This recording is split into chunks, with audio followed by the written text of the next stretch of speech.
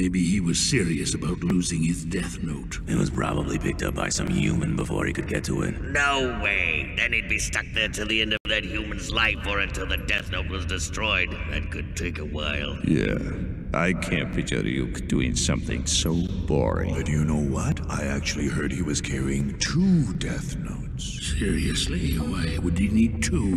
Beats me. I'll never understand that guy. So, the price for receiving the eyes of a Shinigami is no more than half of my remaining lifespan?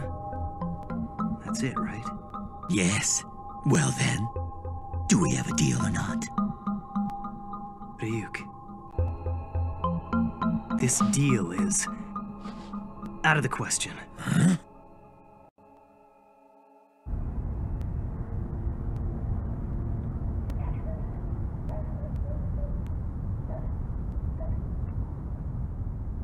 Let's get this straight.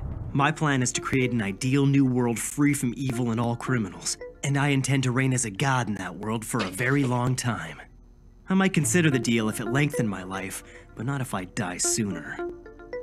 I figured you, of all people, should know I wouldn't take this deal. Yeah, I still felt I should tell you that the deal existed just in case.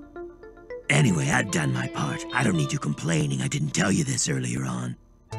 This is what you call telling me early on? Don't you think you're a little late? I don't see why you couldn't have told me this when we met. Or better yet, you could have simply included it in the instructions for the Death Note. Good point. He's not the slightest bit daunted by the fact that I'm a Shinigami. He doesn't suck up to me, and he seems to have no problem giving me a hard time.